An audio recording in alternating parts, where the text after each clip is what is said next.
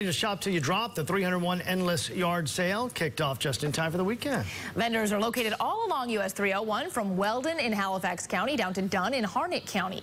CBS 17 Susanna Black traveled to Johnston County and has a look at some unique finds and bargains you just might discover. When we tell you you can find anything here at the 301 Endless Yard Sale, we mean it. Just take a look at this. This is an R2-D2 cooler for your drinks. You could put this in a man cave, a garage. This is a really cool piece. We move further back. You see Marilyn Monroe. A hamster in a diaper. Yes, you can stand that up in maybe your child's bedroom. And then I know that this is going to be a fan favorite, a cheetah on a bicycle.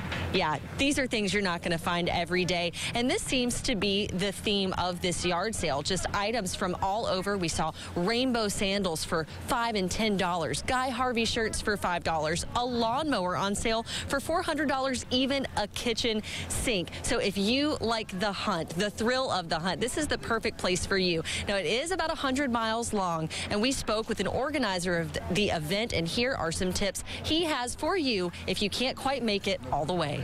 Start here, of course, because this is the best venue. Then plan it out. Go from here. Downtown Selma has got a lot of people set up there. There's antique stores with booths at 50 and 75% off. Then there's the Tobacco Museum in Kenley. So those are three very, very good stops. Also, Dunn has got a very good area, and downtown Benson has got a lot of vendors set up there as well. Well, Tommy says the hours are technically 7 a.m. to 5 p.m. today and tomorrow, but they are flexible, so go ahead and come on out.